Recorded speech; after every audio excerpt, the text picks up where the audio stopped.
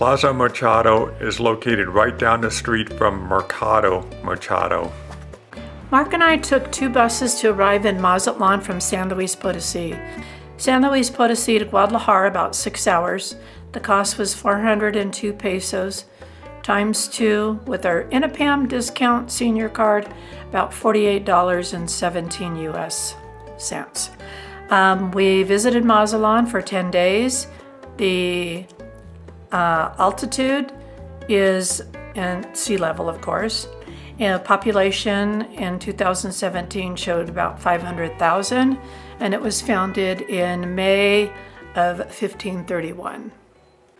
We're walking around Plaza Republica, which is just a beautiful plaza also in the older part of Mazatlan. The grounds are very nicely kept. It was lined with restaurants on at least 2 sides. We're coming up on a statue that's a leftover from Carnival.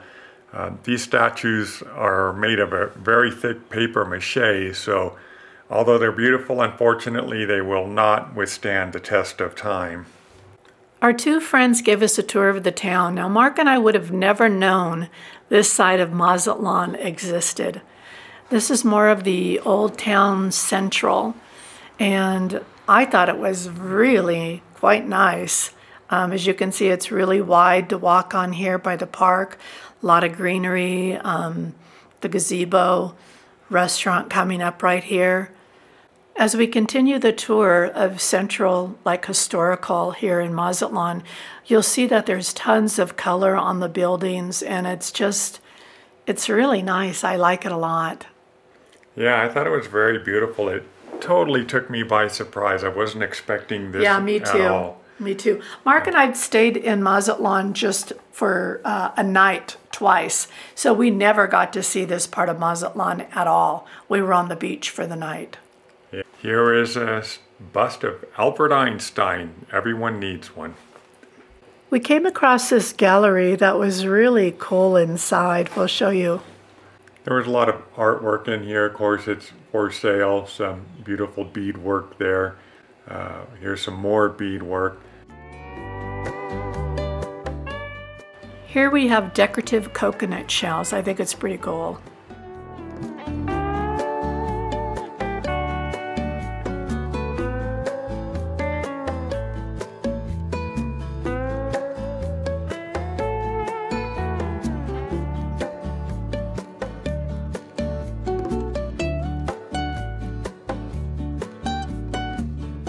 What house is not complete without this unique lamp? This skeleton right here, paper mache. I thought this gallery was really cool. A lot of interesting and unique things in there. Yeah, they had the plants all over, and it looks like an old style hacienda at one time or something. Here we are back out on the streets of the older part of Mazatlan, which I thought were just beautiful with the jacaranda tree that you see there, and basically just tree-lined streets. It really impressed me. I thought it was very beautiful. In some ways kind of reminded me of some parts of Durango. Yeah, it reminded me kind of Merida.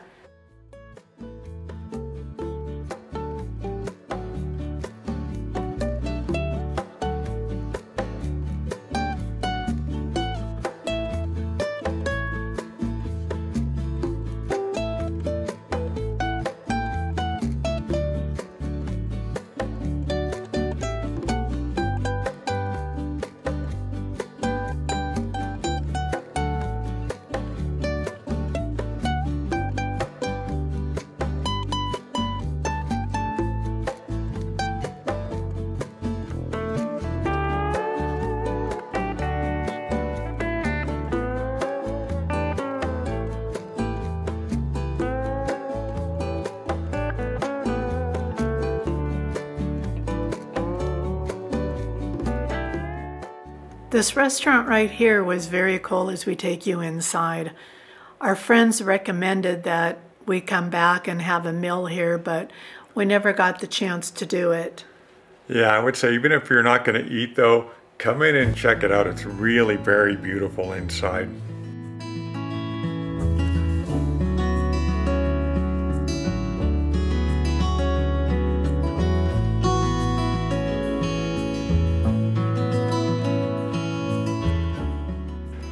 Here we are back out on the street to enjoy some colonial architecture and some bright colors on these buildings.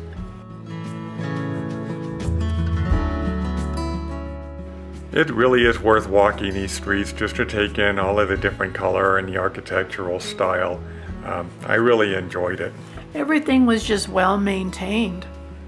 Yeah, exactly. We came across this really colorful street. It was at the end of Campagna Centro.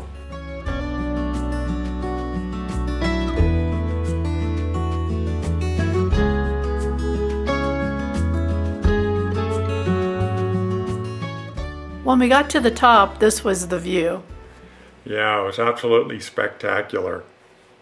The streets, again, just lined with beautiful greenery, color. I loved this area. It was one of my favorites. Yeah, it really spoke to me too. I'm so glad that we took the time and so glad we were able to tour with our friends. Anyone in need of a yellow submarine? Good price. We all live in a yellow submarine.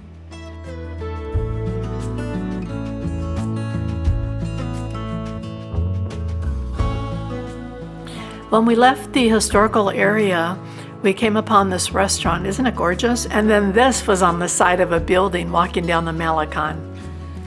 Yeah, and here we are on the Malecon. This is the area on the Malecon where the cliff divers perform. It's located between Los Pinos and Olas Altas. They only perform on days when cruise ships are in port. Tradition of the cliff diving in Mazatlan dates back to the mid-1900s when the platform that is still used today was constructed on the Malecon. Anybody up for a boat ride? Maybe a 3-hour tour?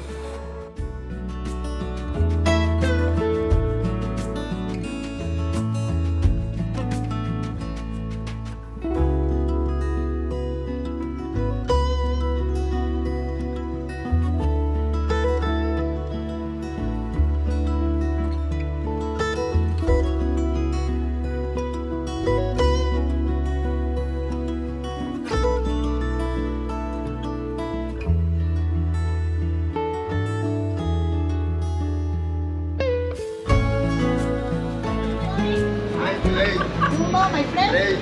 Más grande. Más grande. Más grande. This is the area called the Shrimp Ladies. There's different size shrimp that you can get. There's fish.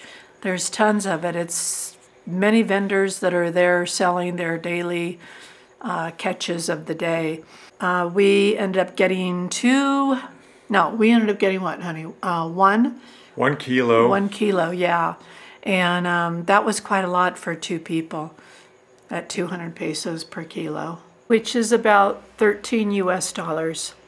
Next up, we headed across the street to have this shrimp cooked up. The prices, as you can see, are right outside the restaurant. And the interesting thing is that you can have your shrimp cooked different ways. Like our friend had it breaded. We had ours with garlic and butter. And what happens is the waitress comes around, she gives you like a little menu of different ways that you could have it prepared, and the cost is all the same. It's a half a kilo, a whole kilo, 2 kilos, whatever. Yeah, and you can see the restaurant was very busy. However, I will say there was a live band playing in there, and it was really loud. Very loud. I mean, I needed earplugs.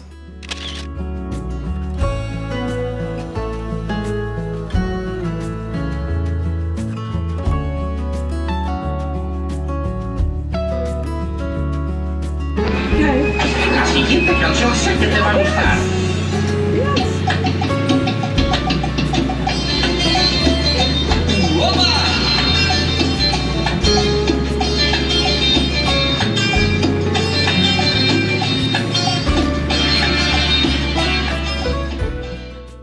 While we were there, it was Trek Week in Mazatlan. By the way, the Malecon is 13 miles long. While we were there, we walked about half of it one day and about 3 miles of it the next day. Yeah, I think we walked about 3.5 miles one day, the upper half, and then the lower half the next day, about 3.5 miles. This blue area that you see runs along the Malecon, and that's for like bicycles, skateboarders, scooters, things like that, not pedestrian walking.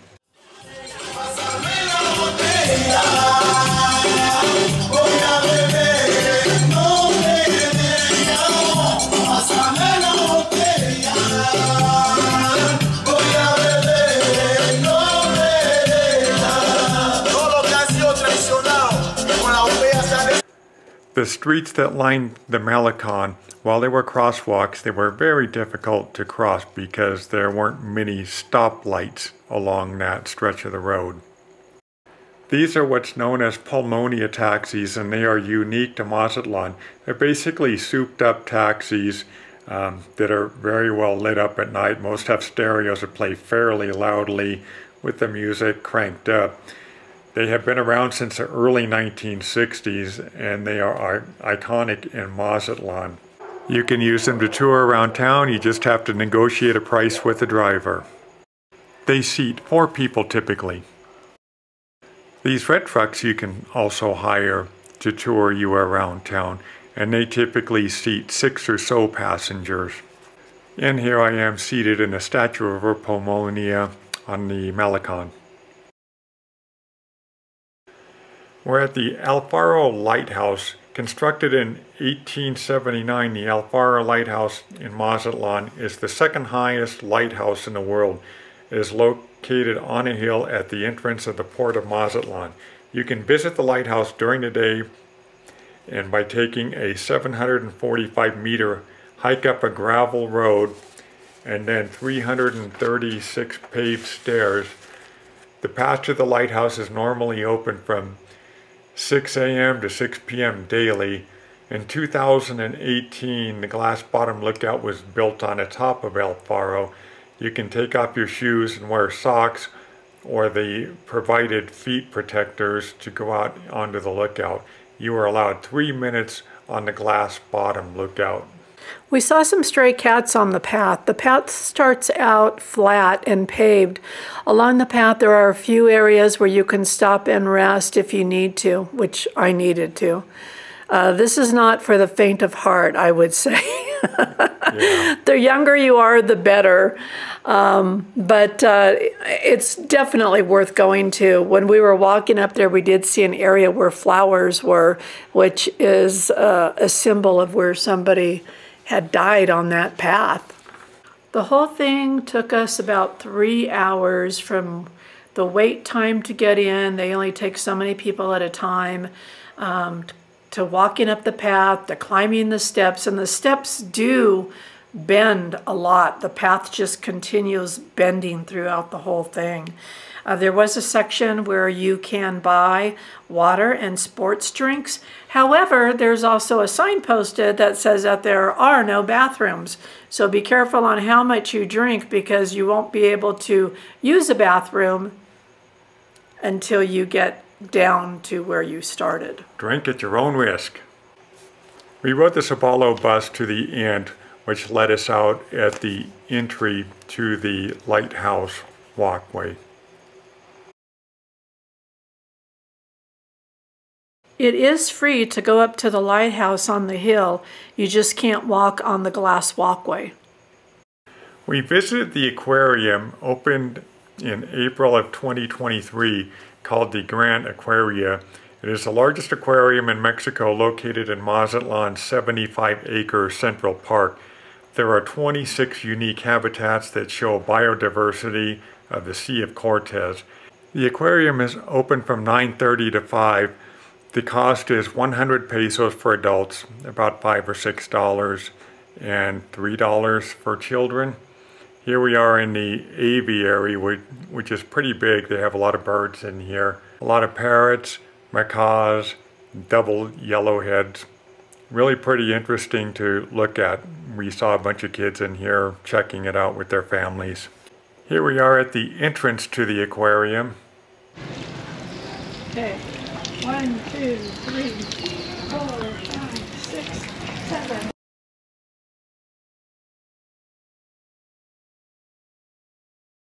There are 34 saltwater tanks and 17 freshwater aquariums. Visitors can admire a wealth of marine life at the Mazatlan Aquarium. Interactive highlights include shows featuring tropical birds, as well as live feeding of nurse sharks and surgeonfish. Beyond the underwater attractions, there's also a walk through aviaries and a crocodile lagoon. The Mazatlan Aquarium is open daily from 9:30 a.m. to 5 p.m. and live animal shows are held 3 times a day. Check the schedules online for exact timings. The aquarium will likely be busier during school holidays and on weekends, so it's best to visit midweek for a quieter experience.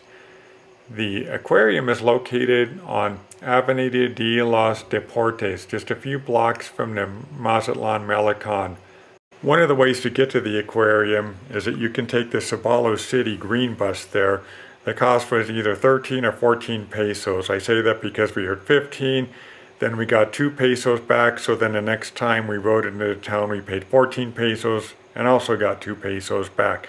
So I'm unsure of the true price. The aquarium, I thought, was really amazing. You got to see a lot of different types of fish, sharks, things like that. The tanks were amazing to look at. Really pretty cool. We saw many different types of sea life there. We really enjoyed it, or at least I did anyway. That one area where the sharks were, it was like a walk-through area that was glass overhead, and it was very cool how the sharks were just all hovering in one area. Yeah, as you look up, they were hovering over our heads. Pretty cool. The only thing I wish is that the TVs weren't reflecting onto the tanks, but other than that, I mean, it was well worth it. I'm glad we did this for sure. The only thing that could have made it even more spectacular is if they had a whale shark in there. Yeah, that'd be a pretty big tank for a whale shark. True, but that would have been awesome. You can dream. And I also wanted to mention that this is the largest aquarium in all of Mexico. The aquarium is home to 260 marine species. The cost to build the aquarium was 1.6 billion pesos, at the time $99.3 million US. They had a lot of jellyfish on display too, and then there was this crawl-through cubbyhole to where you could actually get inside an area that is surrounded by the tank.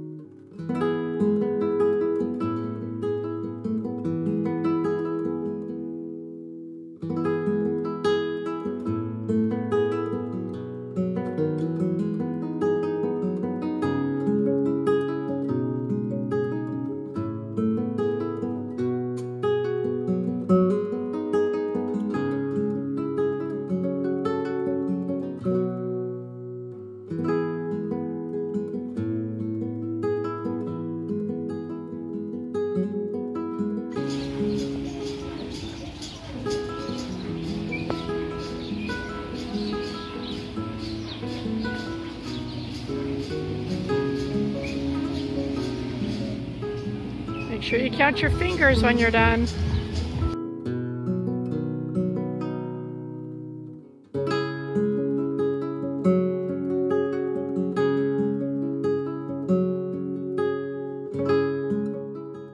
Along the part of the Malecon close to the older part of Mazatlan, there aren't really any restaurants up at street level. You have to go downstairs onto a beach to be able to get to a restaurant. I think this would be a great place to have a sunset dinner though. Walking along this part of the beach is pretty interesting. There are a few restaurants here.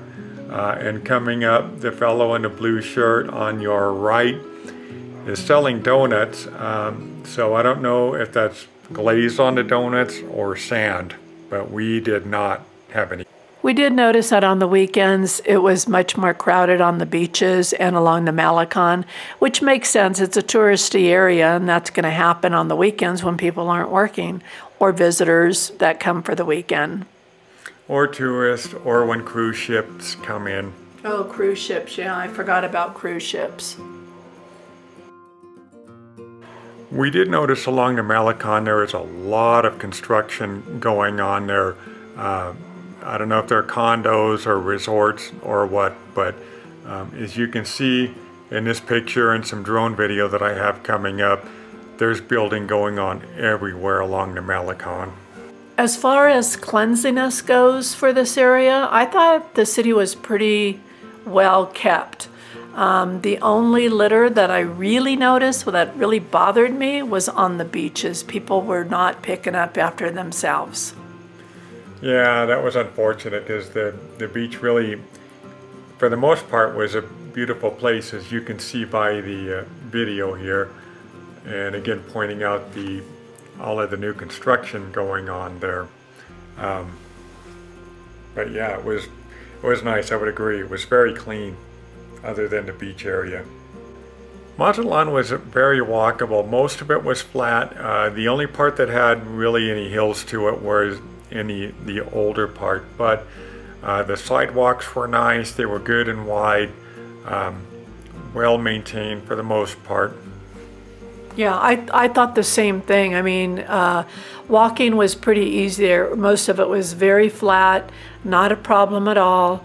And if you wanted to take a taxi, you're welcome to do that too. You want to take the local bus, you're welcome to do that too.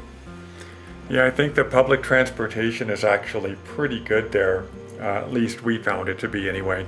Yeah, I mean, it took us to several of our destinations. Yeah, just by getting on the green bus. By the way, the green bus we're talking about is the Sabalo City bus, and a lot of them, really the only part that's painted green is the very front. We stayed at a hotel called La Lola, and that was like hotel and suites, and it was very loud the whole time that we were there in the evenings. Right, we were only about a half block off the Malecon, which was part of the attraction. We just didn't realize just how loud the Malecon is. Well, and there was truck week, and we had no idea of that either. That's true. Uh-oh, watch out for the parasailer. Another thing that we noticed while we were there, and again, we don't live in Mazatlan, so we can't say for sure, but we did notice that the traffic on the main boulevard of where the Malecon is was very congested on the weekends for sure. And I don't know if that had anything to do with the truck week or not. We were told that there's always something going on the Malecon by our friends, and it is absolutely true.